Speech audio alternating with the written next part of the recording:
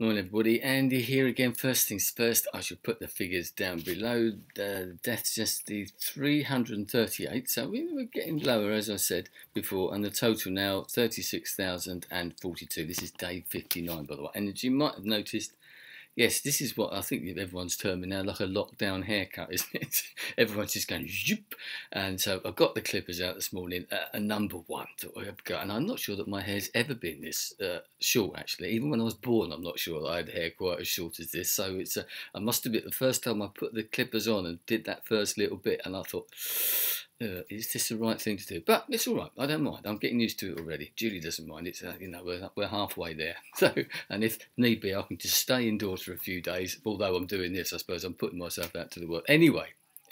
What I would talk about is that sort of waiting game that we're all in at the moment, where we seem to be stuck in a sort of a state of limbo, aren't we? All of us, in lots of ways, we're all waiting to see what happens next.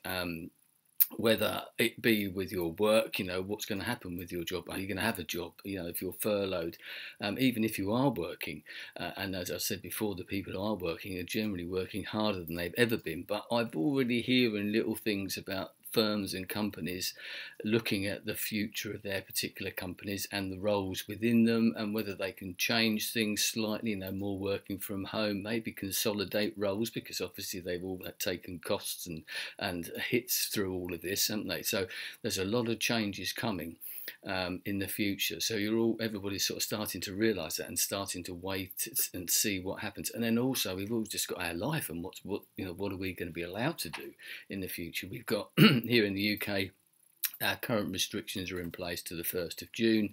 Then we may go to the next stage and then become the 4th of July, I believe is the next stage. What's going to happen with them? Are we going to be able to do things? Because there are companies and sectors of industry lobbying to get their little sector back up and running in some form earlier than others. And I can see that, of course, totally understand. But we're waiting. We don't know. We're waiting to see what happens.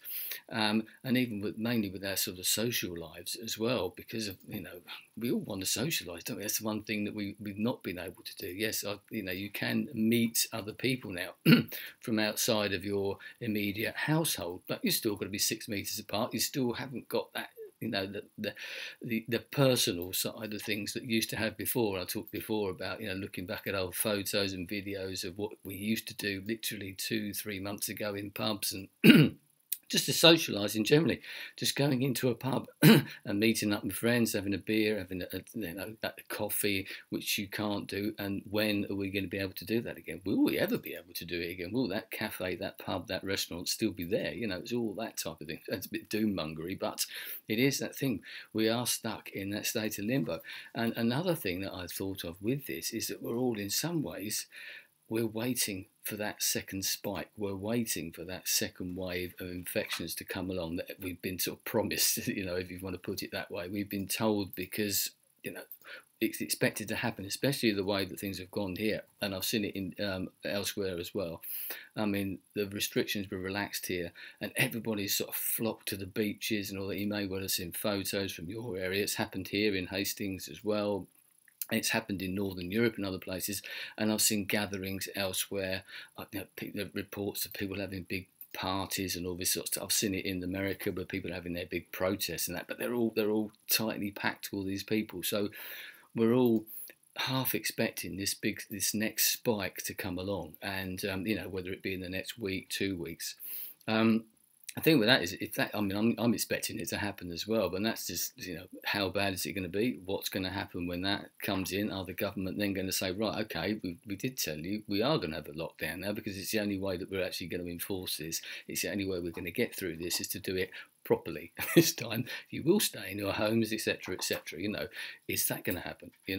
And what happens if this second wave of infections doesn't materialise for whatever reason? Because, it hasn't yet. It may well. I mean, as I said, I believe it probably will, but I'm no scientist. So if that doesn't happen, what happens after that? You think, well, hang on a minute. We were told this was going to happen. It didn't happen.